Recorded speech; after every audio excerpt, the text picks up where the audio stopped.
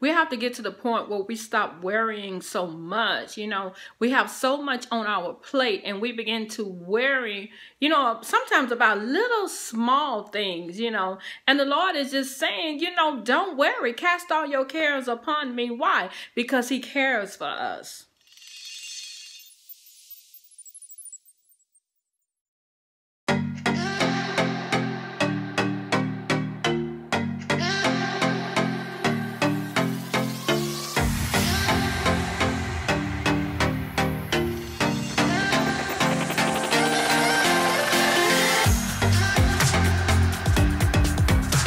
Blessings, family. How is everybody doing? You know that I pray that all is well with you. Welcome back.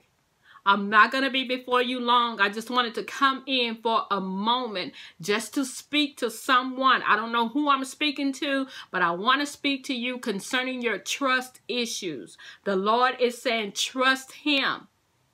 You must trust him no matter what it's looking like, no matter what you are going through, you are to trust him. You know, sometimes you look at your circumstances and you begin to lose hope. He is saying no, for you to keep your eyes on him. And he also left you with a scripture. He said for you to trust in the Lord with all your heart and lean not unto your own understanding. In all your ways acknowledge him, because you're having a trust issue right now. He wants you to stop trying to figure everything out.